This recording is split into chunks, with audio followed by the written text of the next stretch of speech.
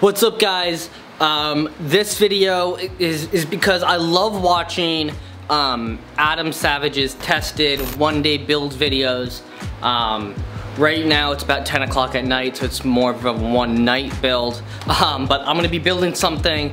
But before that, I just picked up this today, this guitar.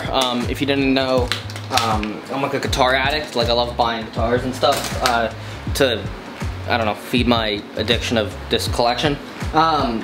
Anyways, I got this. I actually ordered another one. I have an Equipment Scout, if you didn't know. He hunts down guitars for me. He found two of these. One of these was in Florida, and one of them was in California. I got both of them. So this here is a Epiphone 335 from 1995, which is kind of cool.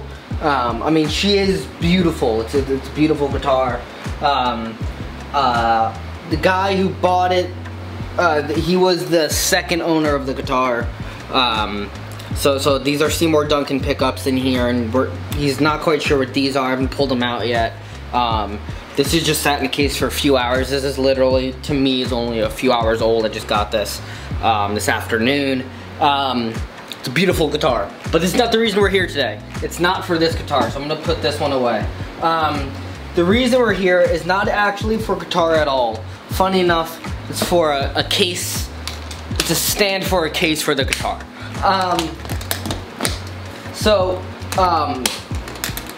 It's actually this case right here. This case holds my classical guitar, but the issue is I like to stand all my cases up like you do here. I'm actually move the camera so the angle's better. Okay, that's better. So I keep all my cases here. The issue is all of them have like flat bottoms or little pegs at the bottom that I can stand it up. And this one here is round. So when you stand it up, it just has a tendency to roll over. So what I've been, there's no guitar in there, by the way. This is from when I ordered a guitar. This is what the neck came in. And so I kind of just let this sit at the bottom. It's cardboard. It's flimsy, and I want to make a new one. But I have some leftover wood from a project I was working on, actually from my dad. So I'm gonna use some of the leftover wood that I have to build this. I just want to find some angles, and I'm not gonna measure it out because I'm too impatient. But I'm gonna try to find like the best shape. I kind of like this shape because it kind of helps direct it in better. But I don't know if I need it this big either. So I'm gonna try to experiment a little bit. I want to put this guitar away first. I'm gonna experiment. All right. With the speed of light, we cross the stratosphere. Oh yeah. Okay, so this here is how the guitar's set up. I keep it on this little thing, and I kind of find a way where it's gonna balance like that. Not the best thing in the world. I have some wood like this. I have some like cheap pine and some other like 2x4 type wood here that I might try to like. I probably might use this for the bulk of it, and maybe this for some extra stuff. So what I was thinking is just kinda, I mean, it's gonna sit shorter, which I don't mind at all. Maybe I got my my tape measure out. One thing about small studios like this is you spend a lot of time on the floor, which is nice. It kind of brings you back to like building stuff in my childhood. Okay.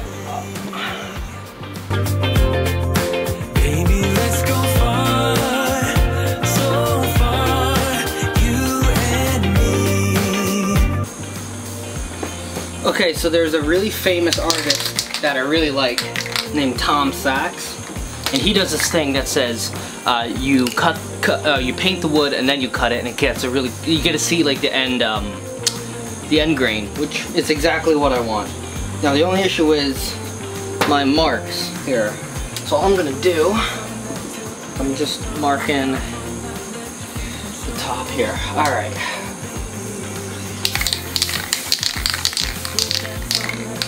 I decided to go with black.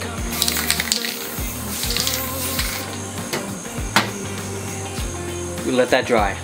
We'll dance all night till the break of dawn. Come on now, let your feelings show. Oh baby. Alrighty, well, I grabbed a clamp to clamp this one I cut. Let's see here.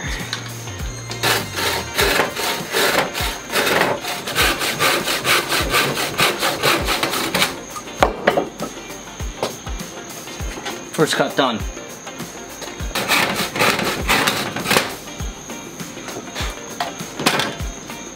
Not the shortest cut in the world. Not to worry about it.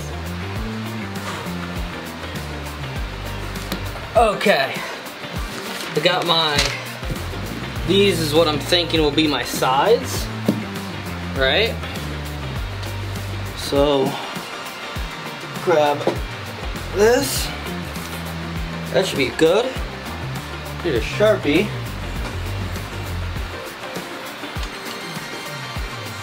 I have a lot of black Sharpies.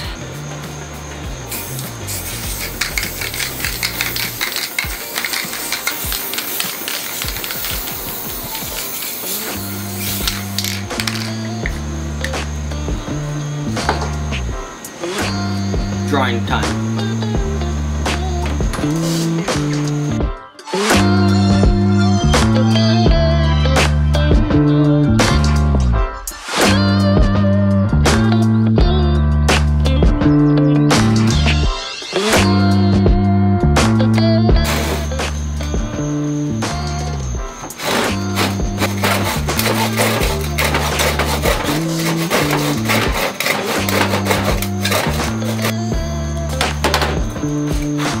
Here we go.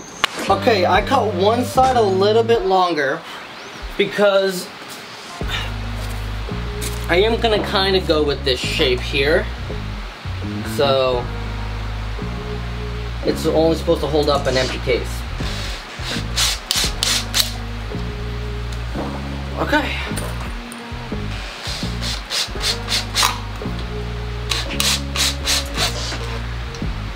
Okay.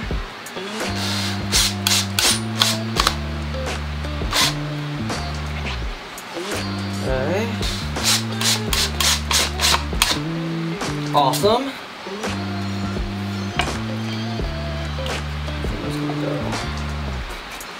Inside with this maybe. Did I fuck this up? No, we're fine, we're good. Okay, so I don't have long enough screws, but I have a solution. Like I always do. I'm gonna put the screws back. But I'm gonna grab wood glue and I mean that's not really going anywhere now, but I'm hopefully gonna wood glue this in. I'm gonna go outside for that part. Okay, so what I'm gonna do is snag my clamp here, try to find a way. How did I miscalculate this so bad? And I don't care about the glue drip. I really don't. Okay. Pump this side full of wood glue. Wood glue is great. What I love about wood glue is it literally tells you what it's gonna do, and it's probably the best glue. At least in my perspective, it's probably the best glue around. Because it's supposed to glue two pieces of wood together. That's exactly what this does. Okay.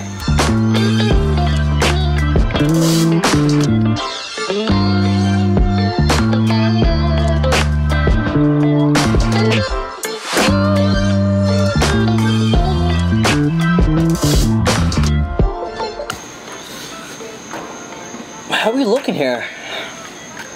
Are we looking already? I feel pretty good about that. Alright, let me see how dry these are. Fairly dry, actually. I think we got a little bit more longer on the dry time. So I'm gonna cut the camera and then we'll restart when I get this thing up with the guitar stand, or case. Okay, so it fits, it works, it's actually perfect. The issue I had with the cardboard version of this was just too small. I would have to nail it exactly. I made this a little bit bigger so I don't have to be spot on the middle, and it still works. So, perfect. I did have a chance while that glue was drying and I wasn't filming to play this bad boy. I'm gonna do a video on this. Even though this isn't a guitar channel, I still try to make this channel about things that I love. One of them is guitar, so I'm gonna probably do a little video on this. Anyways, and then the other thing I was thinking of is the cases here. I need to start going on the other side of it. So I'm gonna put this closer to the door. So on the other side of all these cases. The reason why is, sadly, I'm not a real classical guitar player. This is actually the one that goes in the case, and I accidentally restrung it wrong. But anyways, I don't really travel with this, so I don't really have much need for this case at the moment. But these cases get used a hell of a lot more. So they're closer to the guitars. I feel more comfortable with that. So I'm gonna put this on the other side.